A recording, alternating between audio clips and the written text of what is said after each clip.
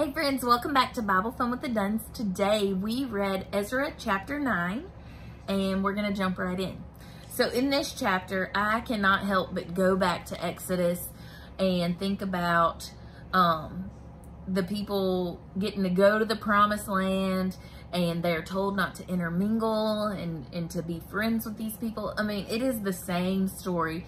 A lot of people call this the second Exodus and them returning to their land. But what is kind of heartbreaking in this chapter is that we see the same sin. We see them being enticed by the people that live there, the people who worship other gods, the people who live like pagans and don't live the way God has told them to live. And they have relationships with them. They become friends. They like doing life with those people. And then they start marrying them and becoming family with them. And it breaks God's heart. In my Bible, he told them exactly not to do that in Deuteronomy. And I have it noted exactly where that is, but it's not in my brain. But it's like they are drawn to the same sin over and over and over again. Just the same sin struggle, even generations later on in their people. But what really catches my eye in this chapter is the way that Ezra mourns their sin, and he's so upset by it, and he goes directly to God and he takes it to God and he says, hey, I know this is wrong, God. I'm praying on their behalf. Please forgive them. We know this. Help them to repent. Help us to live in the way that you want us to. And it was just a good example and a good reminder to me, like, do I mourn my sin in that way? Do I, as soon as I sin, does it bother me so much that I have to go directly to God instead of letting it fester in my heart and harden my heart and make me turn from God? But even another level of that, I love how Ezra is so upset and worried about the sin of the people he loves and cares about, so much so that he goes to God and he intercedes. He prays for them on their behalf, asking for God's forgiveness, asking for God to draw them and to convict them and to change them and repair their broken relationship because of sin. Another thing that I can't help but think is, are there people in my life that cause me to sin, that maybe live a lifestyle of sin that I'm doing life with, that instead of I'm pulling them up, they're dragging me down? Just something to think about as I look at the Israelites, how they're drawn to people like that. Yeah. So all throughout this book, the one way that Ezra has always been described is he is Ezra the scribe. But I want you to reread this and to see that maybe Ezra is not just Ezra the scribe.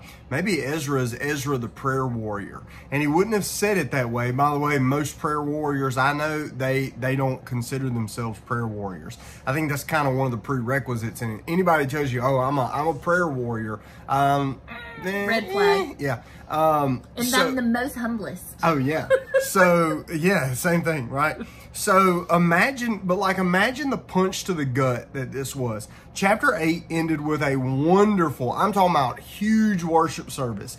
And then the next item on the agenda is how the people have not separated themselves from the other nations around them. The same thing that originally sent them into exile could send them back if they don't repent right here. Now, I want to address this real quick. Like, why is God always so upset that these people are marrying in with these other tribes?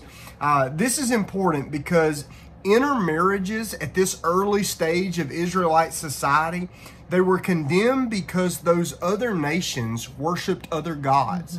And if you don't think this is a problem, go back and reread Solomon's story where Solomon married women who also served other gods.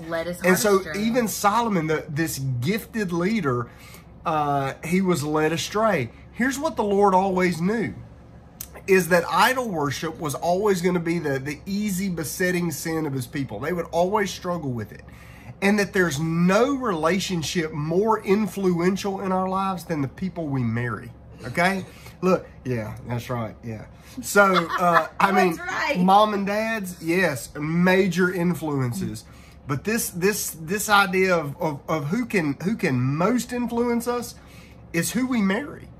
And so the problem wasn't the race of the other people. It's the religion of these other people that would threaten the faith that God's people are supposed to be gifted over to. And so what Ezra does is he lays down and he begins to pray for his people.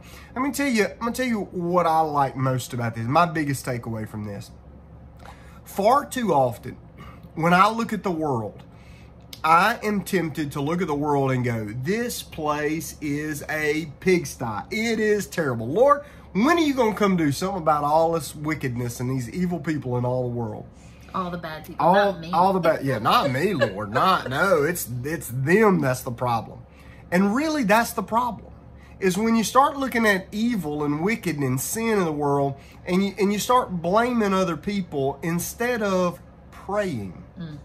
So Ezra is not at this point like condemning the other nations of the world. He said, if we got a problem, our problem has to be first dealt with at home. And how we deal with it is by confession and repentance.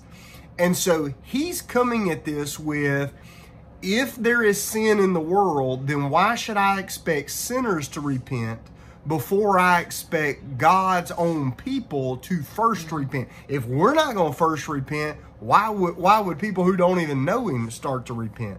And so he starts at the root of the problem, which is God's own people. So not only is this a story of sin, but this is also a story of repentance. These people repent and they're not sent back into exile. They're allowed to stay. I just like that. We'll see you tomorrow. We're going to finish up in chapter number 10 and we'll see what Ezra has to do and how he deals with all these people. All right, we'll see you then. Bye.